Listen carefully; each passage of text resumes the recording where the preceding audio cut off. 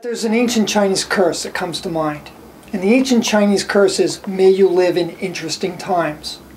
And when you think about it, we really do live in interesting times, which is a transition between the industrial-based economy, the industrial age, and where we are today in the information age.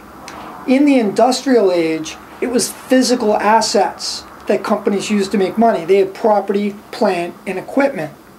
And they would hire people and they would manufacture a product and send that product out into the world.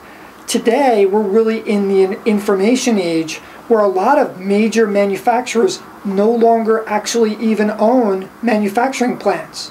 And I think as an example there is Nike. What they do is they have information systems that enable them to deliver product.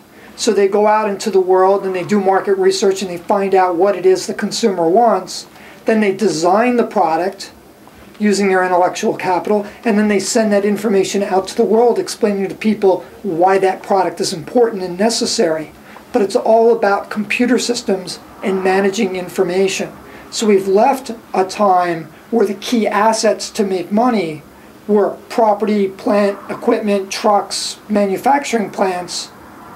And we've entered a time where the key assets for making money are intellectual capital and the ability to use information using information networks and distribute and communicate that information to the world.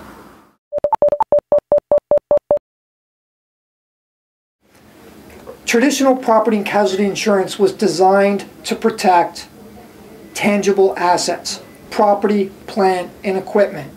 You have property insurance, which would protect the factory that built the goods. It would protect the raw materials and the finished product in the warehouse. You have automobile insurance, which would insure the trucks used to deliver the raw materials to the factory and then the final product to the market. You had workers' compensation insurance that protected the workers.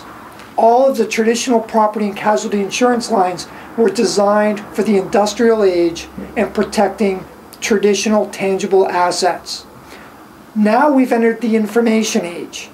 In the information age, companies no longer rely on these traditional tangible assets to make money. Sure, they still use them, but they're not the key assets.